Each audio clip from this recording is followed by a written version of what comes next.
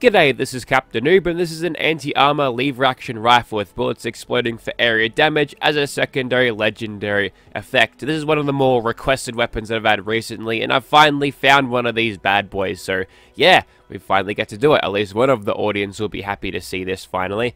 Anyways, 112 damage with the hardened receiver. That's the same damage as you'd get out of a prime receiver, so the only thing we're missing out on is bonus damage against Scorch, which won't be a problem, to be honest.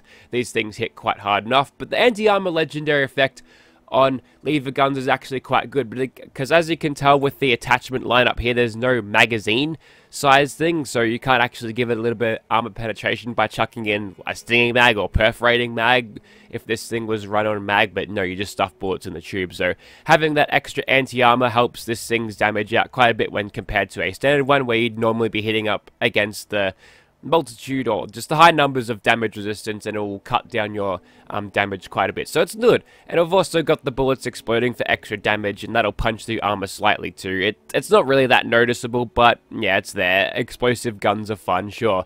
We've got a true barrel for hipfire accuracy and a line stock for the same thing, but just to a lesser extent than the true one. But the main reason I put that there is because it's got the bullets along the side there, which are bigger than the bullets this thing actually fires. It fires the 45s, which, I mean, you load these things, which are 45-70s, but it's still 45, so yeah, perhaps unbalanced, because that is a plentiful ammo thing right there. You can keep lever guns running for a long time.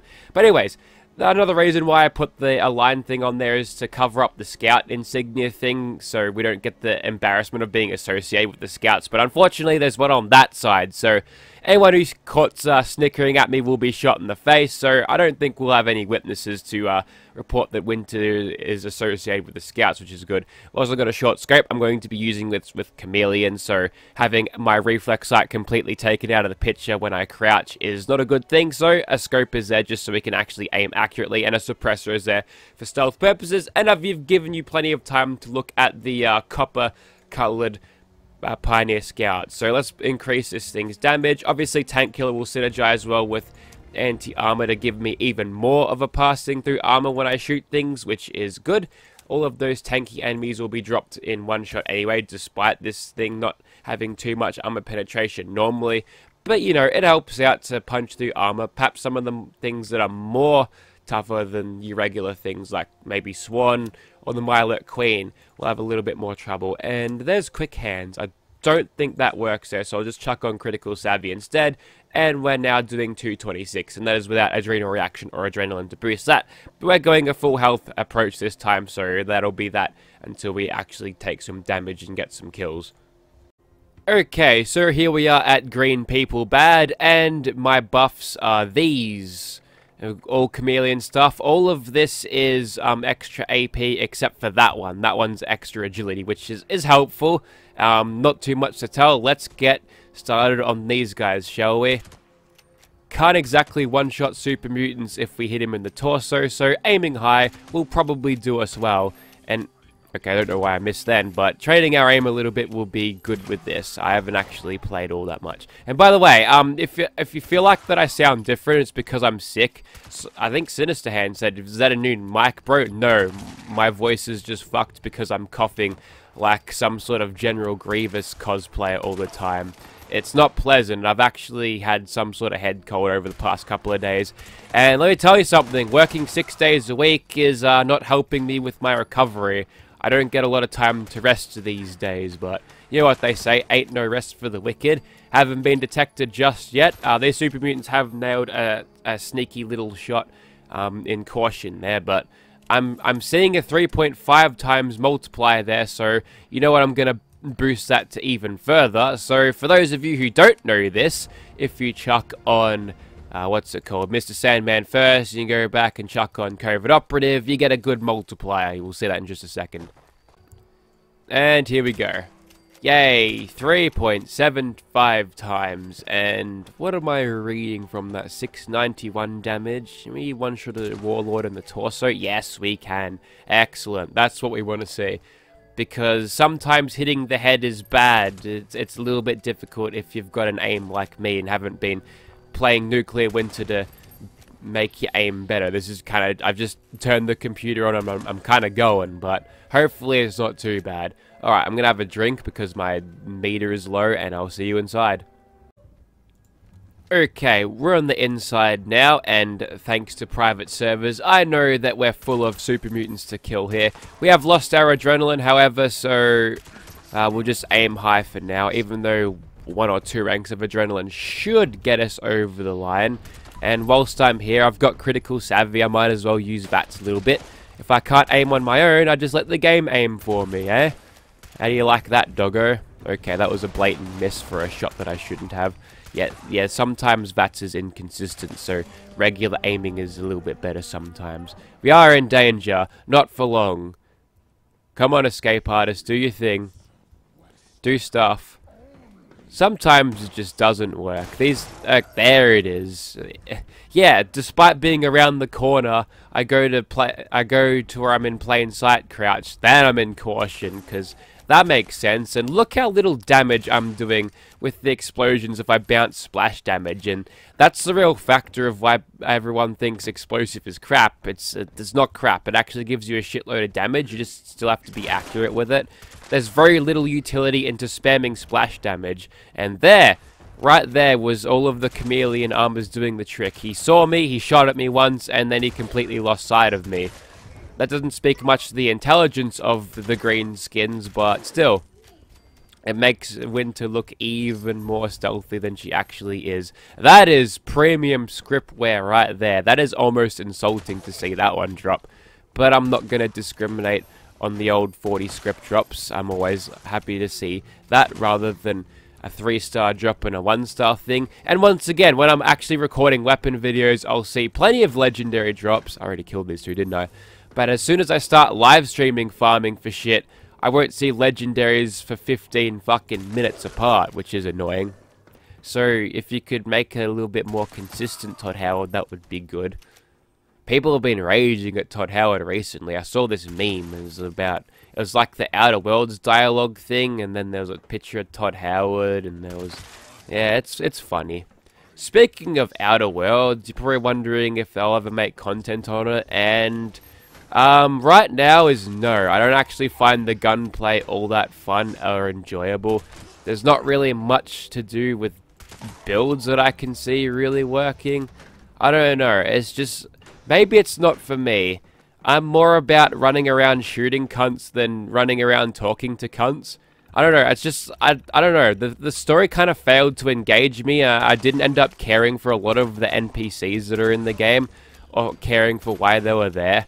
Maybe that's just me being a psychopath, but yeah, it didn't really grab me. It didn't really grab me, to be honest. But I'll see if maybe I'll like it after I'm finished with my first playthrough. But honestly, I like Fallout 76 better. Now that's going to be super controversial because the narrative right now is Fallout 76 is bad, Outer Worlds good. Well, let me tell you something. Fallout 76 is so much fucking better when I'm playing it and I'm on my private server. I don't have to worry about people coming in and, you know, messing around spawns with me. Oh man, I said something positive about Fallout first. In come the fucking hate people. That's okay, just parrot back whatever those hate mongers on YouTube said. Oh, not hate mongers. Outrage mongers said on YouTube, and then collect your likes and, you know, whatever helps you sleep better at night. But fucking hell, I love private servers. I think I've got a pretty good deal out of this Fallout First subscription, man. The value in it is very high, and it's not for everyone, alright? I don't recommend everyone get this, but for content creators like me, that's a fucking cringy saying, isn't it, content creators? For people like me, this thing's a fucking godsend, because how long has it been since I've raged about spawns being fucked, goo piles everywhere, or other bullshit happening in the server? It's been ages, and Fallout 76 is so much more enjoyable now. Fucking sue me.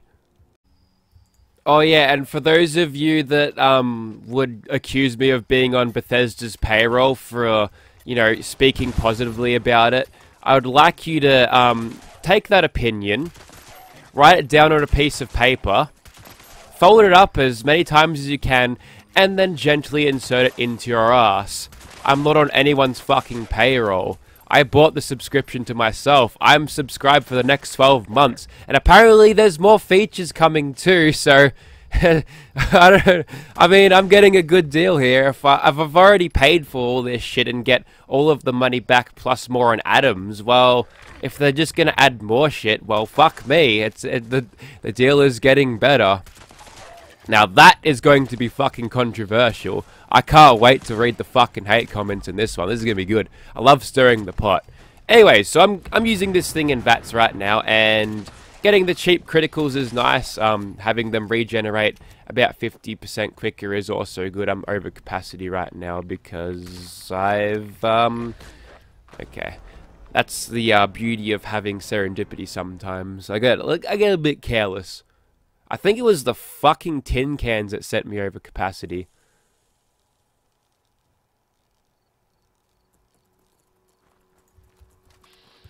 Okay, well, I'm in an event right now because this event is still on, so we get to kill a scorpion too.